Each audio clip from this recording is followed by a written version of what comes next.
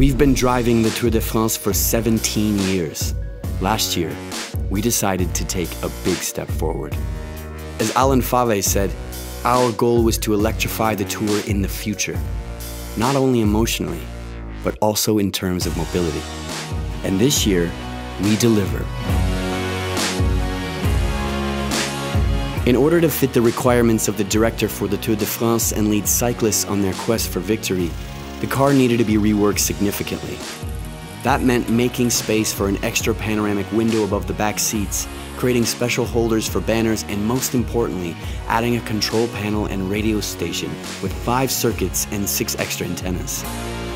And don't forget a mini fridge, because you can't serve your guests warm champagne. We created a command center on 4 wheels. Meet the first fully electric car for the Tour de France, the ŠKODA ENYAQ iV. We're ready to lead the peloton again. ŠKODA. Simply clever.